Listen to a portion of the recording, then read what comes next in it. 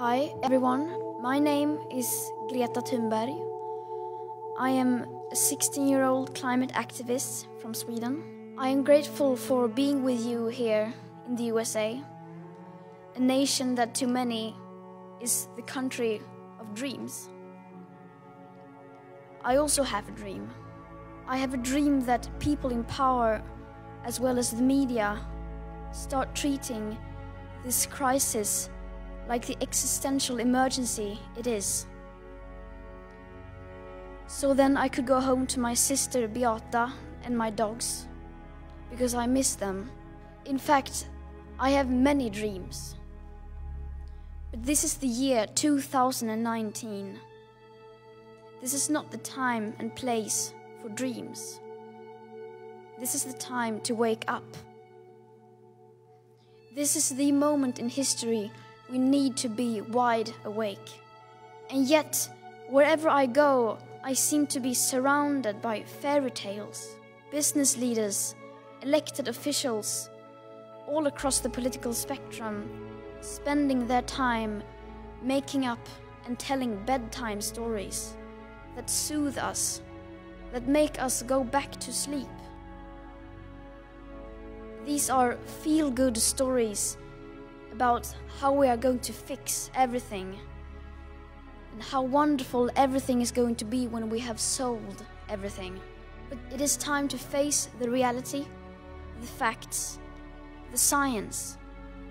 And the science doesn't mainly speak of great opportunities to create the society we always wanted.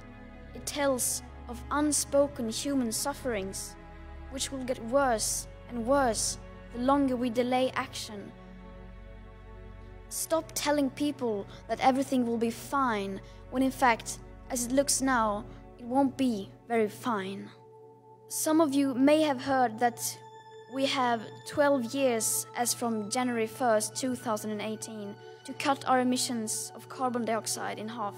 But I guess that hardly any of you have heard that is for a 50% chance of staying below a 1.5 degrees Celsius of global temperature rise above pre-industrial levels. 50% chance. So a 50% chance, a statistical flip of a coin. Would any one of you step onto a plane if you knew it had a 50% chance of crashing? More to the point, would you put your children on that flight? We had, on January 1st, 2018, about 420 gigatons of CO2 left to emit in that carbon dioxide budget. And of course, that number is much lower today, as we emit about 42 gigatons of CO2 every year if you include land use.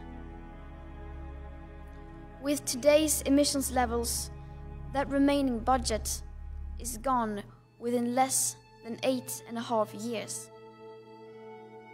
These numbers are not my opinions. They aren't anyone's opinions or political views.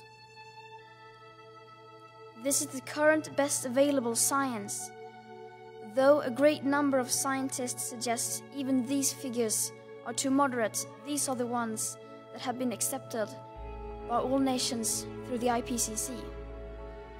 The USA is the biggest carbon polluter in history. It is also the world's #1 producer of oil. And yet, you are also the only nation in the world that has signaled your strong intention to leave the Paris Agreement. Because, quote, it was a bad deal for the USA. 420 gigatons of carbon dioxide left to emit on January 1st, 2018.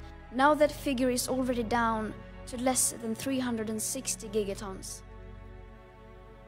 These numbers are very uncomfortable. But people have the right to know. And the vast majority of us have no idea these numbers even exist. In fact, not even the journalists that I meet seem to know they exist. Not to mention the politicians.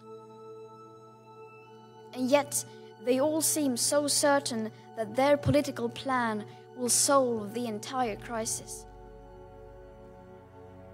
But how can we solve a problem that we don't even fully understand? How can we leave out the full picture and the current best available science? I believe there's a huge danger in doing so. Our main enemy right now is not our political opponents. Our main enemy now is physics. And we cannot make deals with physics. Thank you.